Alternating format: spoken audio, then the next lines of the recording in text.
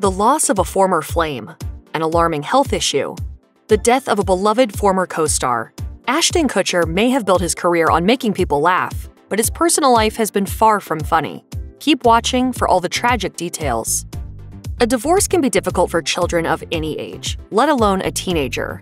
When Ashton Kutcher was 13 years old, his parents, Larry and Diane Kutcher, ended their marriage. Following the divorce, Ashton and his siblings, twin brother Michael and older sister Tasha, lived with their mother and eventually relocated to Homestead, Iowa. Though Ashton has not publicly gone into much detail about his parents' divorce, he did touch briefly on it in a 2017 acceptance speech for the Robert D. Ray Pillar of Character Award at his home state Drake University. Discussing his own journey as a parent, he tearfully said, "When my wife and I had these kids, my first response was, I wanted to call my parents and say, I'm sorry because I never knew how much you loved me." He additionally mentioned his own divorce from Demi Moore and how the event broadened his understanding of his mom and dad's experience. Kutcher told those in attendance at the event, "I had the great fortune of getting a divorce because I felt the impact of it, and I felt how much loss is in there and how much love is in there, and that it's not neat or clean or messy. And I understood, finally, my parents' divorce in a whole different way." While dealing with the fallout of his parents' divorce, Ashton Kutcher also dealt with constant stress amid twin brother Michael Kutcher's ongoing health struggle. According to Michael's website, he had a troublesome birth and was notably smaller than Ashton. As reported by Today, Michael was born with underdeveloped lungs, couldn't breathe on his own, and weighed in at only 4 pounds at the time, compared to Ashton, who was born as a healthy 11-pound baby. In his toddler years, Michael explained he experienced developmental delays that affected his motor skills, speech, and vision. Due to Michael's ongoing health issues, his mother took him to see a doctor. At 3 years old, Michael received a diagnosis of cerebral palsy. When the Kutcher twins turned 13, however, things became increasingly more stressful as Michael experienced heart failure. Along with the grim diagnosis, he was only expected to live 3 or 4 weeks. Thankfully, a heart transplant allowed Michael to survive, and he has since used his experience to advocate for disability awareness with organizations like the Cerebral Palsy Foundation. I've been through some very unique circumstances in my life that really showed me to motivate people on how to survive. While growing up, Ashton was very protective of his brother, often standing up against Michael's bullies or refraining from hangouts if his brother wasn't also invited. As Michael told Today, his twin didn't want to see him struggle in any way, adding, "Ashton would tell me, I wish I could take all of this off of you and take it myself." As a teenager, Ashton Kutcher dealt with heavy stress, along with the normal struggles of being in high school. He would partake in normal teen fun, but by his senior year, his antics went too far.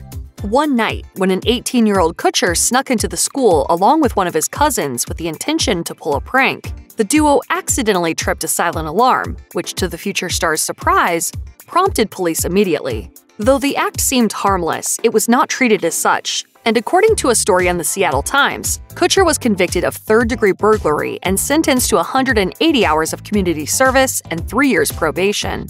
In an interview with the Seattle Times, Kutcher said this about his life before the event. "I was a really good student and a good kid, and didn't get in trouble.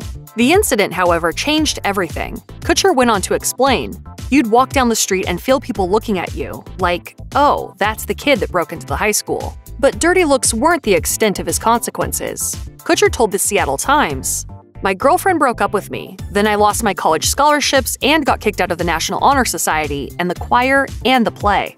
I think it was a lot of time being told that I wasn't good enough. This one-time crime cost the actor, but he ultimately graduated and studied biochemical engineering at the University of Iowa before moving to New York City to pursue modeling. And the rest is history. In recalling the ordeal, Kutcher had this to say, "Getting in trouble, learning a life lesson, it straightened me out pretty quick." As Ashton Kutcher's career was kicking into high gear in the early 2000s, though that 70s show star met fashion student Ashley Ellerin through mutual friends, according to CBS News.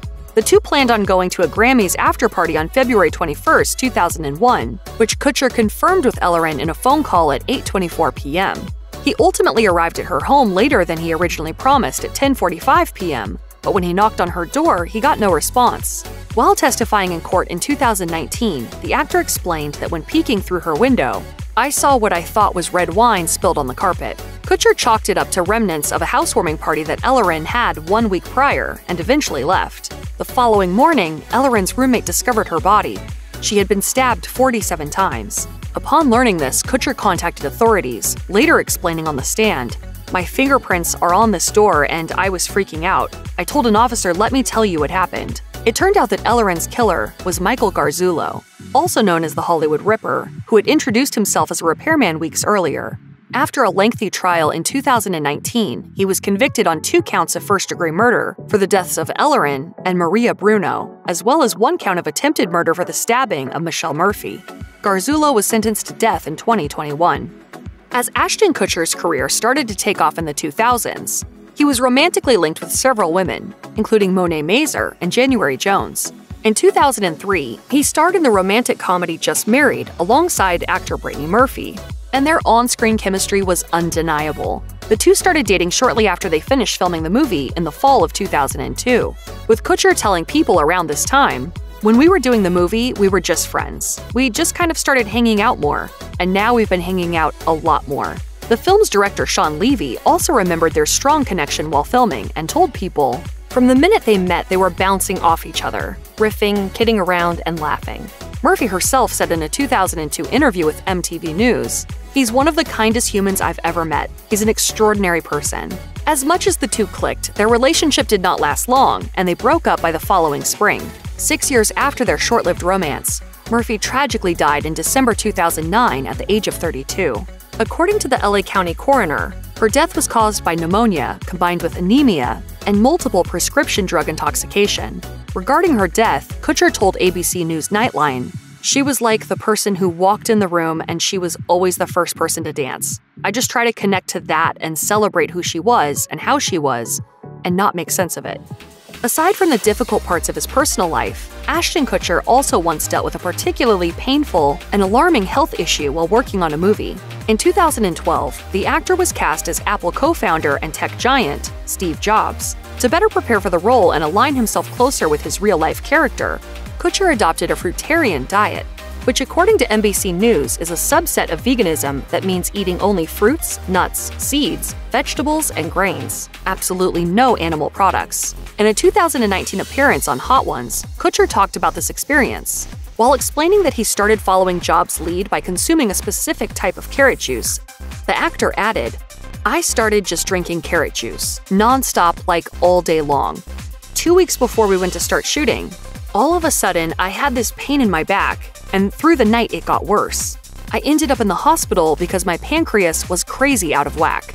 It was the worst mistake I have ever made. The pancreas pain that Kutcher experienced was a bad case of pancreatitis.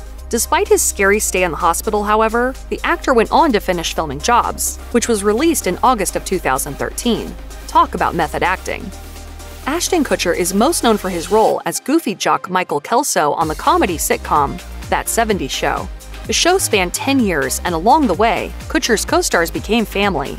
Tanya Roberts played the role of Midge Pinciotti, mom of Laura Prepon's Donna Pinciotti, throughout the series and became a favorite among fans. On January 4, 2021, media outlets reported that Roberts had died the previous evening after her longtime publicist broke the news that morning. At the time, however, Roberts was actually still alive, but word spread fast and many That 70s Show cast members shared their condolences on social media. Kutcher responded to his former co-stars' tributes on Twitter, including that of Topher Grace and Deborah Jo Rupp, and announced that she had not died yet, as reported by People. Sadly, on the evening of January 5th, Roberts died at the age of 65. The confusing way in which Roberts' death was prematurely reported to the media, as well as its ensuing coverage, reportedly affected Kutcher deeply, as a source claimed to OK Magazine at the time. Overall, Ashton's a positive guy who counts himself very blessed for all the fortune and success he's achieved, but he's also a sensitive individual who takes it badly when tragedy occurs, and this awful news about Tanya has hit him especially hard. Check out one of our newest videos right here. Plus, even more Nicki Swift videos about your favorite celebrities are coming soon. Subscribe to our YouTube channel and hit the bell so you don't miss a single one.